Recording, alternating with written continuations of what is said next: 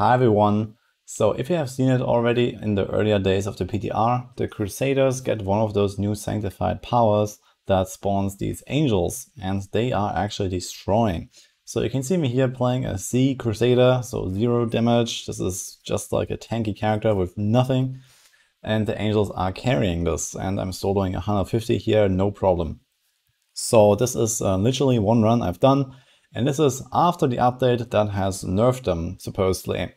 But yeah, they're still blasting, it turns out. I made a video about the angels in the first version of the PTR, and now they were changed and they don't have this Heaven's Fury skill anymore, and you can't buff them anymore.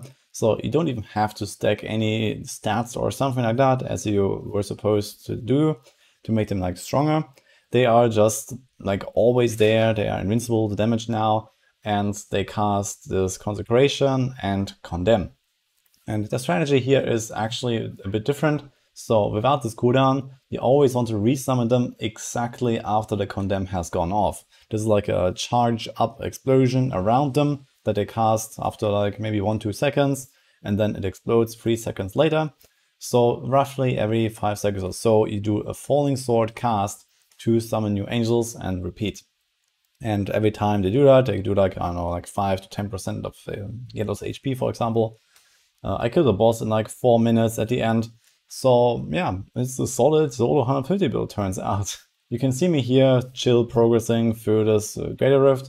And this was without a conduit even, and I almost cleared it in time on like literally my first run. So this is how good it is right now. Now, I'm not really sure what to do about this. I expect that the angels will simply get like nerfed into the ground to be absolutely useless.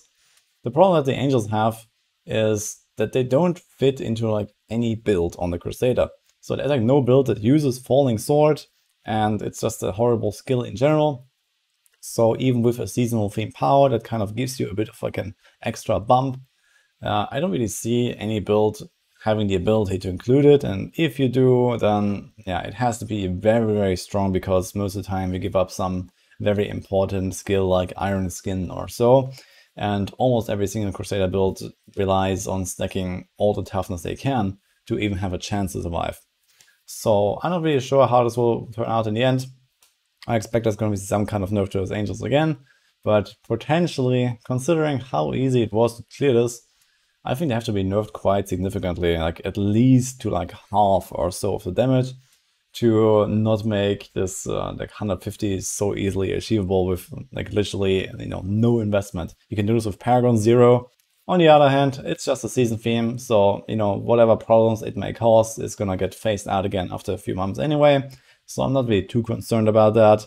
And Crusaders in general also not looking super spicy next season. They have this new Condemn build of Phalanx, but that's also not looking super powerful right now. It's kind of good, but nothing like extraordinary that, yeah, I think it will not really lead to a Crusader being very popular with the way it is right now. So unless there's like some major buff to Arcan that makes it like kind of like an easy peasy solo 150 build, I don't really expect people will play Crusader that much, besides the people that really want to try out the Phalanx. While it does feel weird to rely on those angels alone to clear the rift for you, you still do some stuff like pulling monsters together with the horse, withdrawing quarter, so that's actually kind of fun.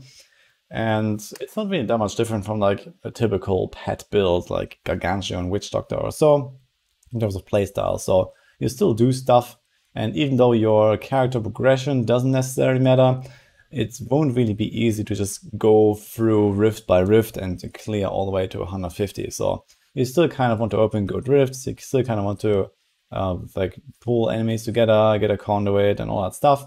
And you have to see that those angels scale exactly with the greater rift tier. So basically, at every step along the way, you have to do like a similarly good performance to actually clear it, because they always deal the same damage. The angels are literally the only sanctified power that actually does something for a Crusader. So there's the Fist of the Heavens thing, which is almost irrelevant. And then there is the Blessed Hammer thing, which is like completely a joke. So if the angels get nerfed, then Crusaders have literally nothing from the season theme. And as I said, you don't really include the angels in other builds.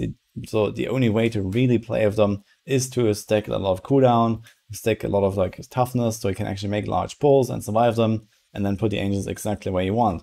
if you just include them in like a regular build right now, they won't really perform that well, and they will not really be that noticeable. And if they get nerfed, then it's actually completely like non-season for Crusaders, I guess. Considering you have stuff like with light in the game that will clear solo 150 on like day 3 or so, I guess we don't actually have to be that concerned with the Crusader power. So this is my 2 cents about it. Unfortunately, we won't be able to test those angels again, I believe. So I think there's not going to be another PTR patch. So whatever is done to those angels, we don't know, and we won't be able to see until the live server.